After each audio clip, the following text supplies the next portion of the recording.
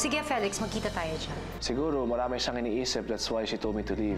Nagmakaawa siya sa akin. Lalayuan ka raw, kapalit ng tulong ko. Diana won't do such thing. Sana hindi kayo pumayag. But son, that's not my concern. And I was there as your mom. And as a friend of Lupita. Nothing else. Ano nangyari kay Lola? Nagkaroon ng komplikasyon sa surgery ang lola mo.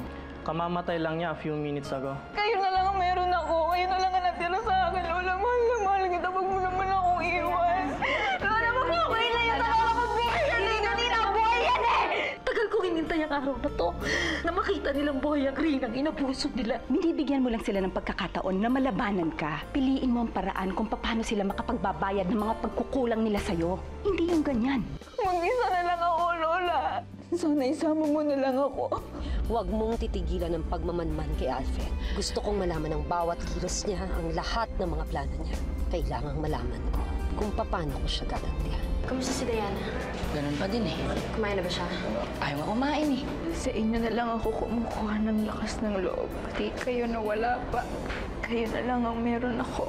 Ngayon, wala na akong dahilan para lumaban pa. Wala nang natira sa akin.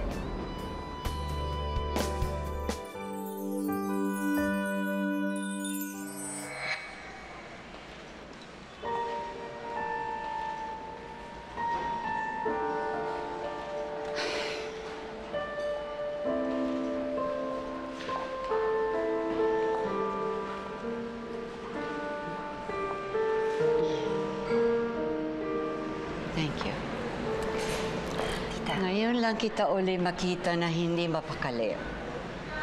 Mula lang ito nung makita mo yang si Alfred. Tita, lahat ng sakit, isa na namang bumabalik sa akin mula nung makita ko siya. Pero hindi lang yon, tita. Dahil din doon, naalala ko mga anak ko. Si Ashley, saka si Diana. Naalala ko din pati si Benjie at si Venus, ang pinsan ko. Siguro kung magkakasama pa rin kami ngayon, ang saya-saya siguro namin, ano, tita? Alam ko po na aksidente yung nangyaring pagsabog sa yate at walang kinalaman doon si Alfred, tita, pero hindi maialis sa isipan ko na sisihin siya sa lahat ng masasamang nangyari sa amin. Pero alam mo, tita, sa kabila ng lahat ng hirap na dinanas ko kay Alfred, naging matatag ako para sa mga anak ko. Kung pinanghihinaan man ako ng loob ngayon, yun ay dahil sa nag-aalala ako sa kanila. Ikaw na rin nagsabi sa akin na minana ng mga anak mo ang lakas ng loob mo. Ay, lalo na si Diana. Hindi basta-basta susuko yun. Saan man siya naroroon ngayon.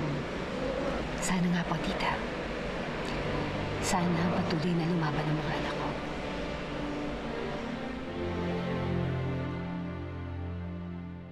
Ano ba naman tong kaibigan ko? Daig pang lady guard kung magbantay sa lola niya. Alam mo, Diana, maski ka muna dyan. Pahinga ka rin. Oo nga, Diana. Kahapon ka pa hindi kumakain. Sumubo ka naman kahit konti.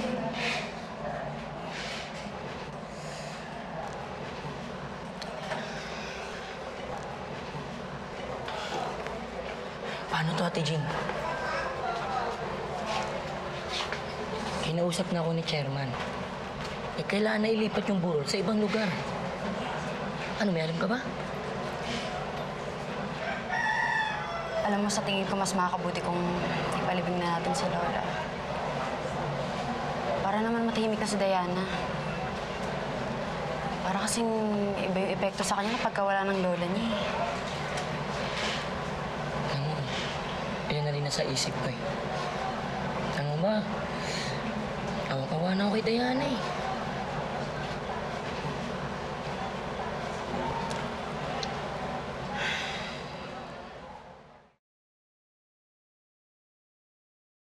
O sige, I'll tell my son.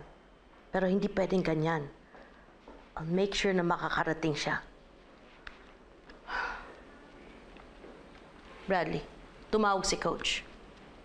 Nag-beg off ka raw? Sa sponsors party? Are you crazy? That's a big event. And you're the MVP of the collegiate basketball. You cannot afford not to be there. How could you do this? I don't feel well. Is that true? Or si Diana lang nasa isip mo? Huh? I knew it. Ever since you started seeing that girl, siya palaging nasa isip mo. Bad influence talagang yung babaeng yan. Mom, hindi totoo yan. Oh, come on, Bradley. Tama na yan. Tanggalin mo na siya sa isip mo. Pinagpalit ka na ni Diana sa pera. Yan ba babaeng mamahalin mo? Mom, hindi ganon si Diana. Ginawa niya yung para sa lola niya and you do not have the right to judge her. Shut up! Huwag kang bulag. It's as clear as the nose on your face. At hindi totoong mahal ka ni Diana. Kaya layuan mo na siya.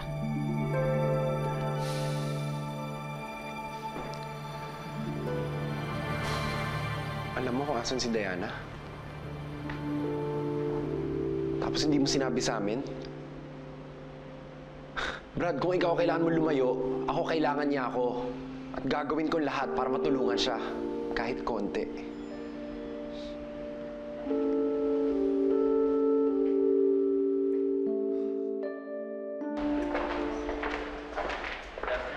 Good afternoon. Kawawa naman itong babaeng ito. Halos mabaliw na sa pagkawala ng lola niya. Oo nga eh. Hindi niya matanggap ang pagkamatay ng lola niya. Ano yan? Ay, ma'am, sorry, ma'am. Naawa lang po kami sa babaeng nasa viral video, ma'am. Ganun ba? Pwede ko bang makita? Kawawa po talaga. Yun na lang ang meron ako. Yun na lang ang natira sa akin, Lola. Mahal na mahal kita. Wag mo naman akong iwan. Mahal kanina yan eh.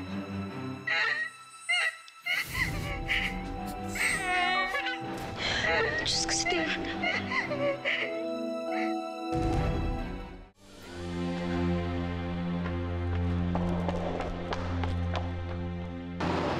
Sigurado ka ba na si Diana yung nakita mo? Hindi ako pwedeng magkamali, tita. Tandang-tanda ko ang mukha ni Lola Lupita. At saka sigurado akong magkasama silang dalawa. At higit sa lahat, ramdam na ramdam ko na siya si Diana, siya ang anak ko. Kaya ganito na lang ang pakiramdam ko. Namatay na pala ang lola niya. Diyos ko, kawawa naman si Lola Lupita. At si Diana, tita, kitang-kita ko sa video na hirap siya. Kumalma ka, ha? Huwag kang ganyan. Sige, punta tayo sa ospital. Tignan natin yung sinasabi mong video. Hello? Felix? Hello. Hello, ma'am. Ano nangyari sa lakad mo? Andito pa po ako sa ospital.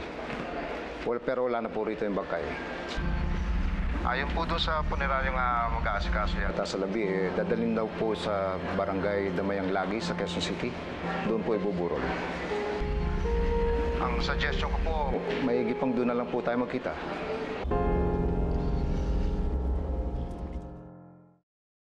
Ano? Eh bakit naman isinikreto ni Bradley yung pagkikita nila ni Diana? Ewan ko. Ayaw rin sabihin ni Bradley kung asan si Diana eh. Ang labo naman ni Bradley. Labo. Sabihin mo, gusto nilang solohin si Diana. Dami-daming problema ng tao. Kailangan niyang suporta natin. Pero paano naman natin siya matutulungan? Saan naman natin siya makikita? Ewan ko. Si Bradley lang makakasagot niyan eh.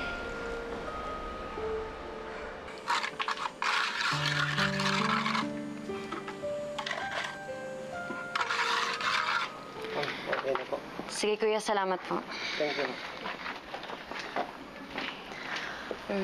Paano, Diana? Una na kami, ha?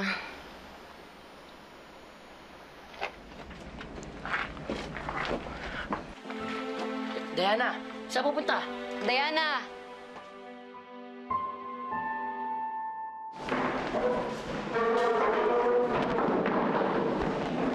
Sir, walang galang na.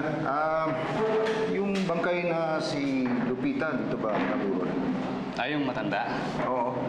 Nailibing na po siya. Saan? Diyan sa may cemetery sa highway. Kailan pa?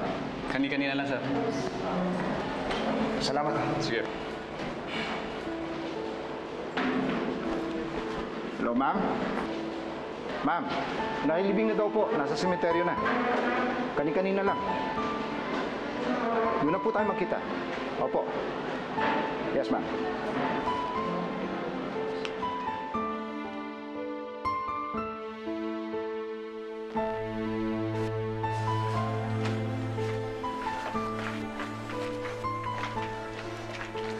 Ito po siya.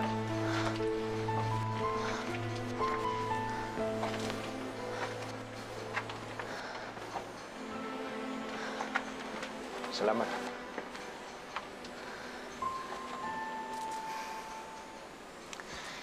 Lola Lupita. Lola Lupita, patawarin niyo po ako. Matagal ko na po kayong hinahanap. Kung noon ko pa po kayo nakita, hindi sana mangyayari ito sa inyo. Maraming salamat po sa pagkupkup niyo sa anak kong si Diana. Sana po tulungan niyo akong mahanap siya. Lola Lupita.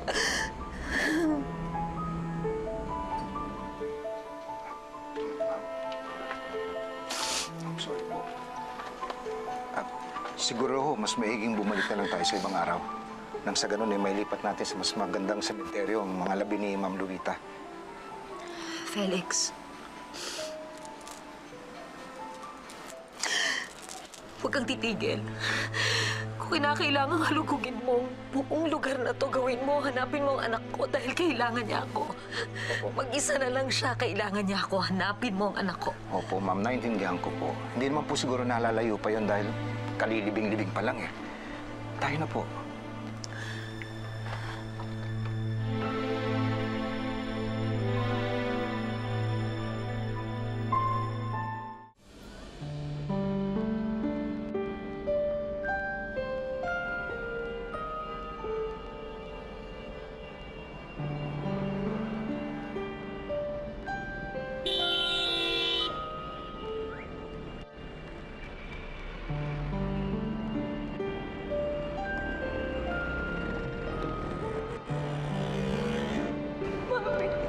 Sabi mo hindi ka mawawala. Sabi niyo ni Daddy, kapit lang. Kapit lang, di ba? Walang bibitaw, walang susuko, walang iwanan. Mami, totoo ba to? Iniwan niyo na ba ako? Aalis ka ba? O papaputukan ko na itong lola mo? Ano mga alas mo? Huwag niyong sasaktan ng lola ko!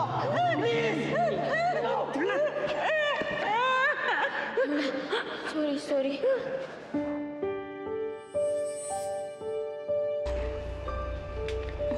Ito po, nakakuha na po ako ng pagkain.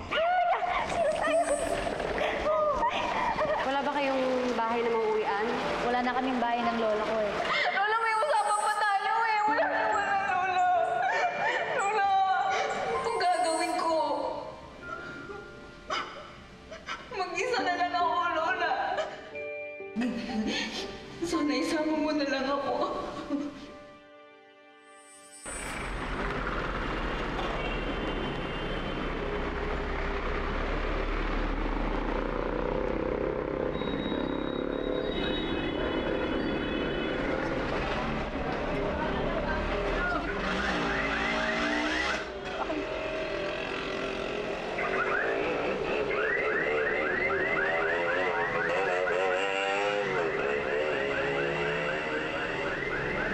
Miss, o-order ka ba? Kung hindi ka o-order, huwag kang tumambay dito. Nakakaya kasi sa mga customer ko eh. Sige na. Sige na. Huwag kang... Ang aga-aga, nakatambay na. Ayan.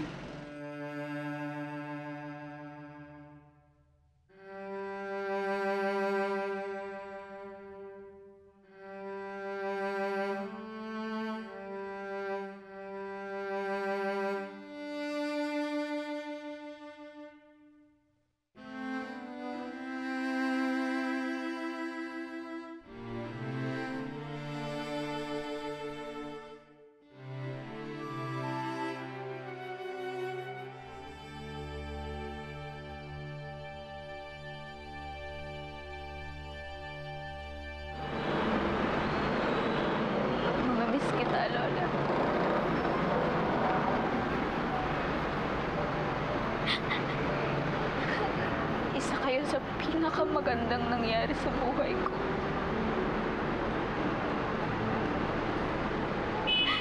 Simula ngayon, hanggang sa pagtanda ko, hindi kita makakalimutan.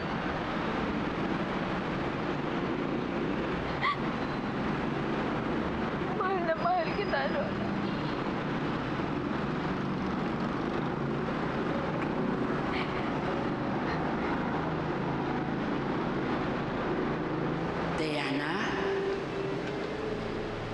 Diana, apo,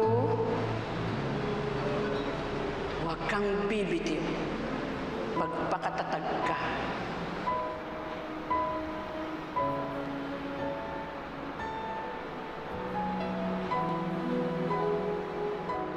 Tignan mo yung babae niyo, no? Kanina pa yun nandyan. Magpapakamatay yata yan. Oo nga, para siyang luka-luka. Tara, tumawag tayo ng pulis. Tara na! Napagtanong-tanong ko na po dun sa mga tao doon sa barangay kung saan ginawa yung burol. Wala daw po talaga nakakaalam kung saan nakatira si Miss Diana. Nasaan na ang anak ko? Hayaan mo na si Felix. Ipagpatuloy mo na ang paghahanap sa kanya, ha, Felix? Yes, ma'am. Opo. Excuse lang muna po. Sige. Madam! Ma'am Rina! Si Diana po. Nasa TV. Ay, Diana? Naka-televise po! Si Diana! Diyos ko, si Diana nga! Mukhang depres ang babaeng ito. Kinakausap siya ngayon ng pulis at sinusubukan pababain, pero mukhang ayaw niya magpatinag. We hope na pumayag na siyang bumaba. Diana, anong ginagawa mo sa taas ng building? Ano nangyayari? Mga Lisa, nasa building daw po siya kasi tatanong daw po kung papakamatay. Ano? Oo. Ay, Panginoon.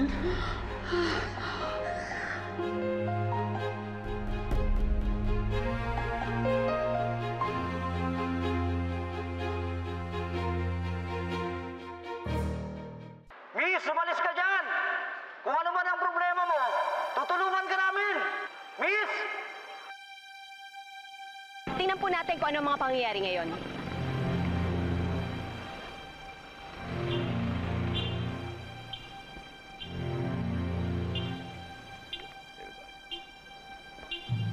Oh, sandali! Huwag na kayong pumasok pa! Baka lalo lang gumulo yung sitwasyon eh! Sige na! Teka, sandali lang po. Miss, bumaba ka na dyan! Hindi malulutas ang problema mo kung gagawin mo ang mga bagay na yan! Miss!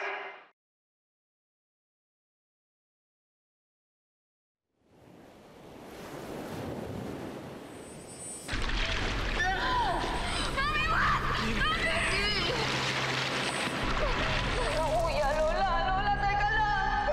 Lola, may usapan pa tayo eh. Wala. Lola, pagod na ako.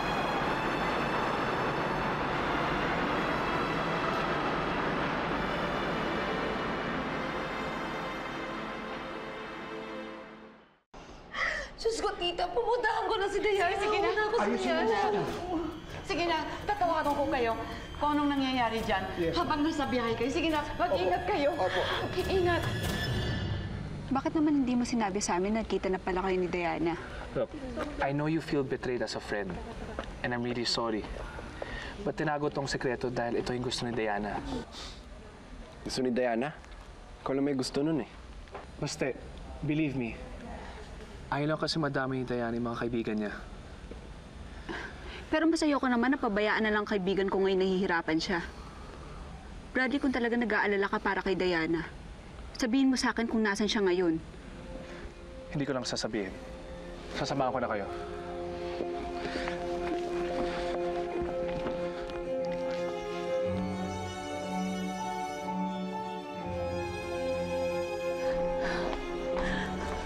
Diyos ko, pahintulutan niyo pong ligtas sa anak ko. Maabutan namin ligtas si Diana. Ano? Sir, nakaready na po yung kotse. Ma'am, tayo na po.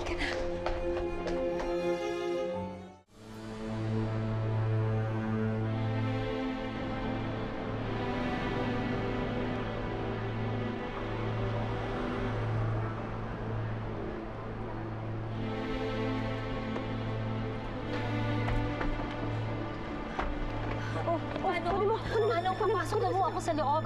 Si Diana. Ma'am, pasensya na po kayo. Huwag na po kayo pumasok pa dyan. Nakikiusap po ako sa iyo. Siya po yung nanay. Siya po yung nanay. Oo. Please. Teka, sama mo.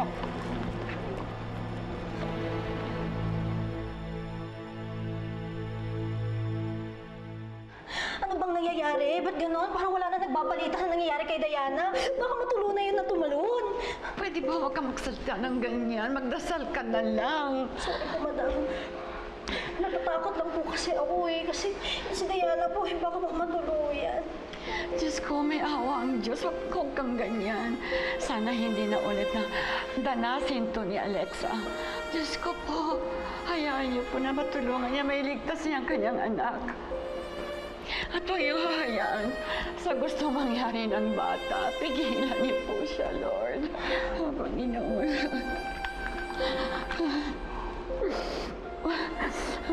Diana. Lang po, makita ng hagdan.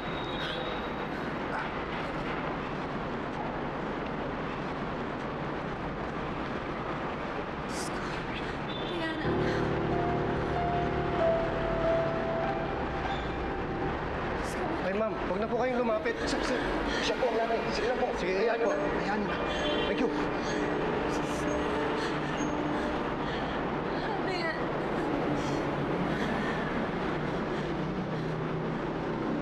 Diana, anak. Baka mamaya mapagla yung bata.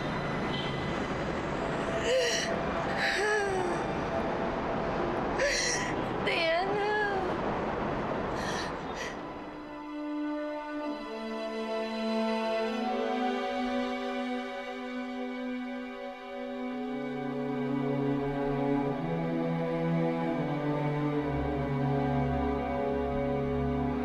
Mami, miss ko na po kayo. Diana, anak.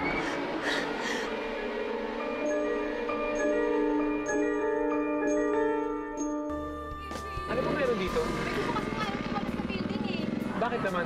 Hindi po namin alam. Siguro po may problema po siya. Bradley, wag mo na lang muna sila intindihin. Ang importante, mahanap agad natin si Diana. Ayoko naman dito para akong nakakulong kaya aalis ako dito ngayon. Ano bang problema mo? Kakabalik lang natin dito sa mansyon. Nalayas ka na naman. This is not the life you promised. Wala naman akong sinabing hindi nauubos ang pera. May papasukin akong bagong business, kaya pwede ba? Magtipid-tipid muna kayong dalawa ng konti. Alam mo ba kung nasaan si Diana? Eh kahit nga rin kami ni Ate Jing, hinahanap namin siya. Baka naman may nabanggit siyang ibang lugar sa inyo. Kahit malayo, sabihin mo lang sa amin, Marlon, para mapuntahan namin siya. Tignan mo nga naman tong picture na to. Akala mo happy family. Tumigil ka na, Ashley. Ano ito tatandaan mo ha? Sampid ka lang dahil hindi ikaw ang mami ko. Anak! Mami,